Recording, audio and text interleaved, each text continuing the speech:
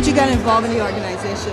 Oh, I've been with Niall since before the organization was even a seed. He called me, I think on September 16th, '01, when he said, dude, I got this dream, we got to do something.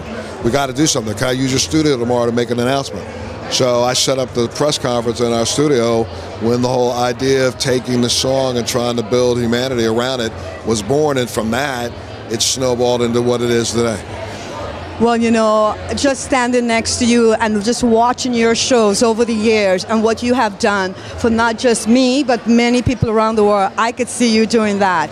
Getting involved, touching this, because this is a revolution. This is something new. This is different. Well, I mean, people don't understand that really the foundation of this We Are Family Foundation was founded when Niall looked at television and realized that the media here was twisting this into some vile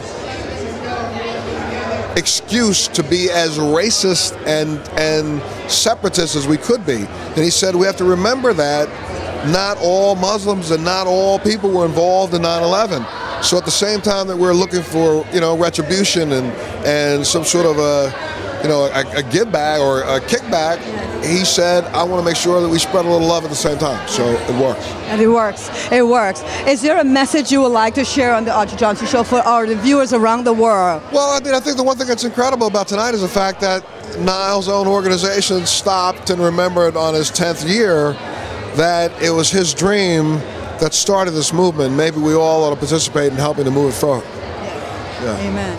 And I know you look stunning and beautiful. You stand right next to your beautiful husband.